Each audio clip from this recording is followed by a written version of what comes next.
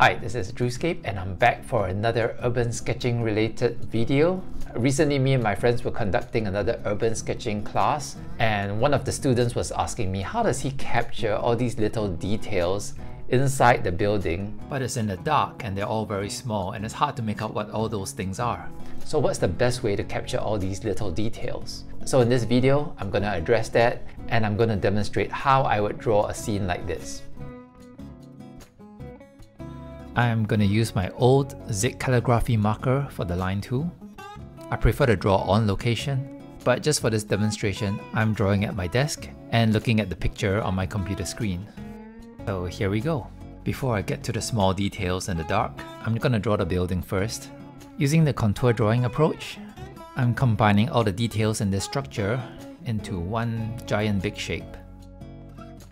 I think I'll just put in this tree and this pavement to serve as little guiding points for me.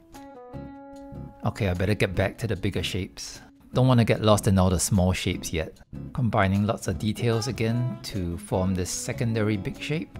Using the location of one angle to find another angle. Oh gosh, why did I choose this structure to demonstrate this? This building's pretty complicated, but I'm gonna keep going. Okay, I think I'll end my second big shape with this line here. Now I'm gonna record all the small shapes within the bigger shapes I've drawn. Oh gosh, there's so many of them. Where do I start? I'm gonna make a guiding point with this little shape here. Slowly breaking up the big shape. Getting the trees drawn out, just very loosely. Okay, now for all those small shapes and those complex angles.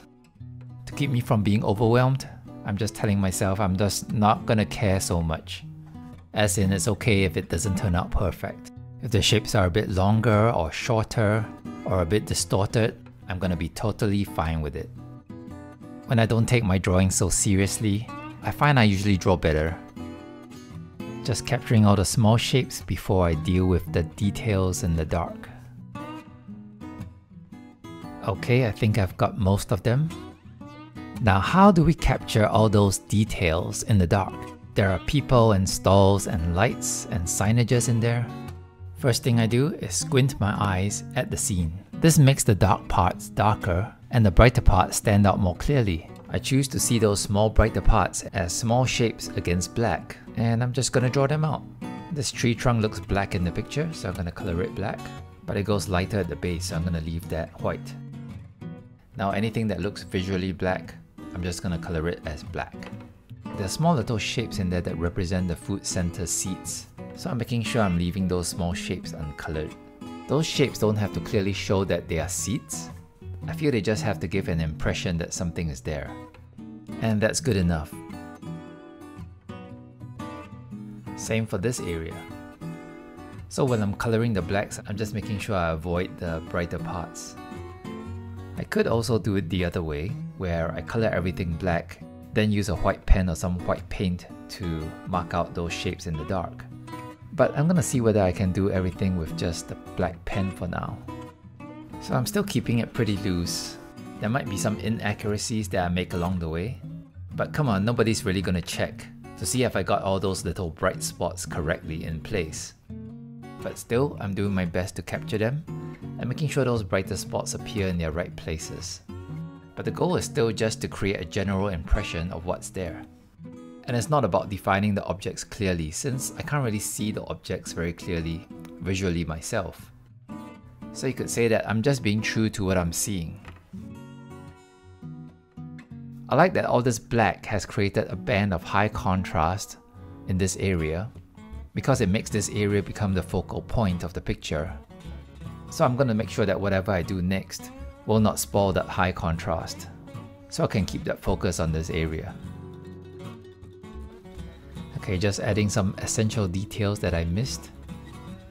The thicker lines will add a bit more contrast to those areas, but still I'm keeping it minimal, so it doesn't overshadow my big band of high contrast below. Some dots for some texture.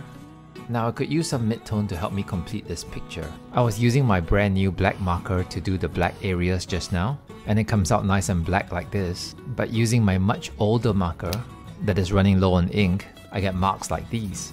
It's like almost a dry brush effect. So that's what I'm going to use for the parts that aren't very dark. but still need to be a certain level of darkness, like the side of this pavement here, and under the overhangs that are in shadow. There are many ways to create this mid-tone.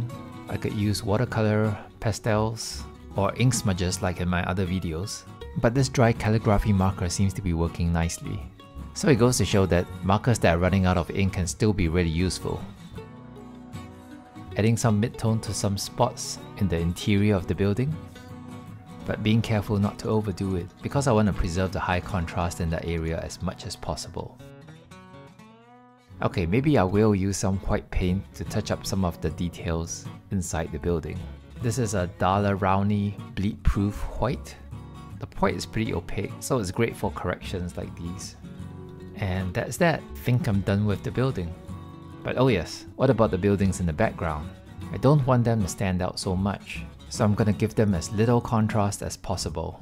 Since outlines are actually small quantities of contrast, I'm just gonna give those buildings a very thin line and very minimal details.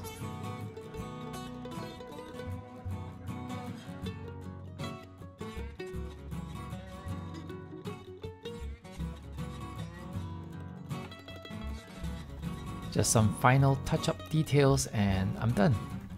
So that's how I capture details in the dark. Different artists may do it differently, but this is a quick, simple way that works for me. Hope this was helpful and thanks for watching.